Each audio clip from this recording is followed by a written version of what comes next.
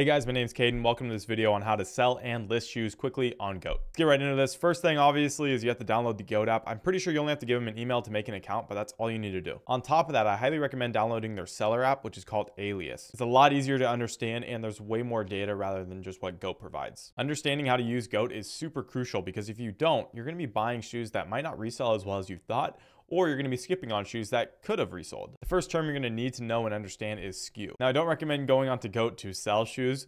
It's more of a buying platform on their website, but it does tell you the SKU. So here's the SKU for any shoe. Any shoe you look up, it will tell you the SKU. That is basically the shoe identifier number. So it's a 9-digit code. That's what it is for this shoe. Typically for Nike shoes, SKU starts out with 2 letters followed by 4 numbers and then a final 3 numbers as well to identify the colorway. Each brand has different SKUs, so you have to kind of get to know the differences between a Nike and a New Balance and Adidas because they are different lengths and different ways they're typed out. But again, a quick tip if you guys didn't know, the last 3 numbers of that code is the actual colorway of the shoe and the first 6 are the actual style code. By the way, the SKU is also really important because if you wanted to look this shoe up on a different website, all you have to do is copy the SKU, paste it on StockX, eBay, whatever that website is, and the same shoe will pop up. And that's also how we're able to look up shoes in store. So on every shoe box, there's the SKU. You can go look at it on the barcode. You can type it in, pull it up in store. So you can actually see in store how fast a shoe is selling for, the average price, everything. So you know all the data before you even leave the store. It's an actual example by looking up these eBay dunks, showing you what they go for, how you can check how quickly they sell, and deciding if it would be a good purchase or not. Real quick while we're still here, if you look right here on the size tag, the SKU is pretty visible to see, okay?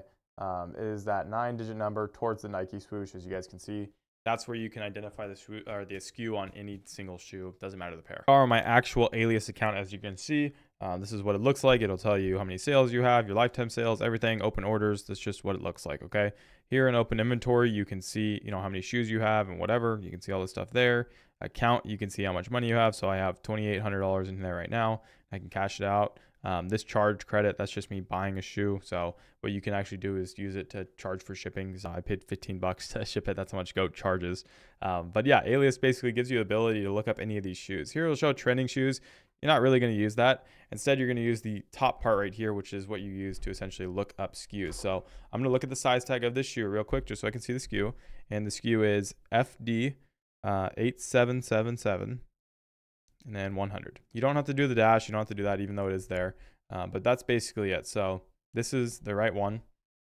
This right here that I have is a size 11. So I can actually go here. And you guys can see it shows every single size, what they go for currently, right? And basically, let me explain how this works, okay? So on the left column, right, that is where the sizes are. The second to left one is the last sold. So that's the last price a shoe sold for. So let's look at the size 11. Size 11 last sold for $221, okay? That was the last sale. And when I click it, you guys can actually see all the different details on this shoe as well. You can see the different sales. You can see the ones that were consigned, which means it was at GOAT when it sold.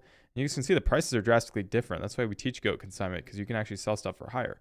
Anyways, it also shows you the price changes, so you can see all the different demands here. It's very, very simple graphs. Related to that. There's also offers. So offers will show the bids. That's what that green is on the far right. So you guys can see someone is bidding 162.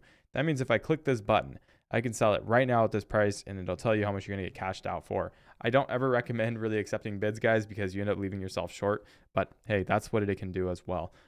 Then on top of that, the lowest right here, this will actually show you the lowest price available for the shoe. So that is what someone is selling it for, okay? If I wanted to list this shoe, I would click Start Listing. I would choose the size 11, new, it's good box, right? You would choose all the conditions of what it is, and then you can adjust your price on what do you want it to be, okay? I always recommend being the cheapest price, unless someone is listed way below. So this guy's listed way below everyone else, right? I would put it right here and let that guy sell, because once he sells, I'm the next price. That's all you need, and then you're going to make, an extra $20 because this guy's priced way low. And trust me, it will sell because one just sold literally 2 days ago. Today's the 27th. One sold 2 days ago for $221. Okay, so this shoe will sell.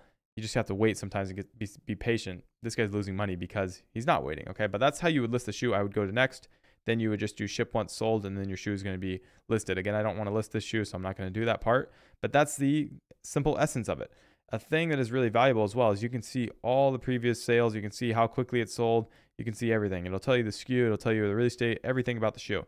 So when I'm in store, I will look up the SKUs. I will go look at the different shoes that are listed on here. And then with that, you can go through here and decide if this shoe is good or not. It'll tell you, again, all the fees that you need to know, how much money you're going to make. It's very, very simple, okay? And that's all the fees with GOAT. The cool thing with GOAT as well, guys, and this is what I recommend with selling, always match the lowest price. So unlike StockX, you have to be the lowest price for your shoe to sell first. GOAT, you just have to match it. This is huge because it helps basically improve undercutting. So there's basically no undercutting. It gets rid of it. So you can list your shoe. Let's say this one's listed at, size 11.5 is listed at 228.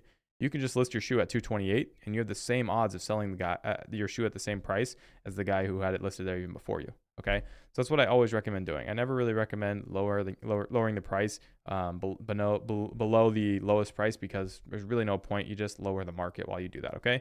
So that's the simple guide on listing on GOAT. You can do that. It's very simple. Once you ship it out, you end up getting paid. So yeah, that's kind of the process with it. Now to kind of wrap this up, when you sell a shoe, you'll actually get an email from GOAT. You have to confirm that order. Then upon that, you'll get a secondary email. In that secondary email, it would have a QR code and as well a shipping label. You'll take that QR code, you'll put it inside the shoe box and you'll box up your shoe in a secondary box and slap on the shipping label. And then you just ship it to basically UPS. If you want tracking, ask for tracking at the store. They will give you a receipt with the tracking number. There's no real point to track the order because GOAT kind of does it for you. And I've never lost a package and I've sold 2,200 pairs on GOAT. So I've never had an issue with them. But yeah, once your shoe gets to GOAT in probably about a day or two, they'll authenticate it. If everything's good, if it's listed as described, you'll get paid out. That's it. No refunds, no returns, nothing. Another extra quick disclaimer to be aware of: GOAT score. Your score, your seller rating will increase by 2 points each shoe that you sell. Okay, so it'll increase by 2 points. If you fail a shoe, meaning you ship in the wrong shoe, you make a mistake, whatever it is, you cancel an order, you don't ship it in on time, whatever, your score will drop by 10 points. You must say above 90 points. If you go below it, it doesn't make sense at all to sell on GOAT because your fees go crazy high. You're essentially getting penalized for just making a big mistake. So with that being said, make sure when you're selling on GOAT, you keep your seller rating at least above 100, just so you're in that safe area. Okay, my seller rating, I think as you guys saw, is above 1,000, so I have no problems at all. That's because I've sold so many shoes on GOAT. But if I wanted to, make a mistake, if I couldn't ship a shoe on time, that's fine, right? I can afford to lose points. So you can afford to lose points if you have higher points. If you don't risk it. Also, if you just start your account, I believe they make you take photos of the shoes for your first 5 listings. After that, you don't have to take any photos at all. So it's way easier. I love GOAT because I showed you guys how simple it is. When you're good at it, you click 3 buttons, you can list multiple shoes at once. It takes no time and you can sell stuff really quickly. When you cash out your money on GOAT, I recommend sending it to your bank rather than your PayPal. It gets there a whole lot quicker and you don't have to worry about PayPal being weird and locking up your money, which they have done in the past for me. So yeah, that's basically the breakdowns to selling on GOAT. If you guys want to hear more about consignment and GOAT consignment, which I talked a little bit about in this video, watch this next video over here. It's going to break down everything you need to know about GOAT consignment and how you can make more money for doing less work. GOAT does all the work for you. It's pretty crazy. Other than that, guys, hope you have a good one. Thanks for watching and stay safe.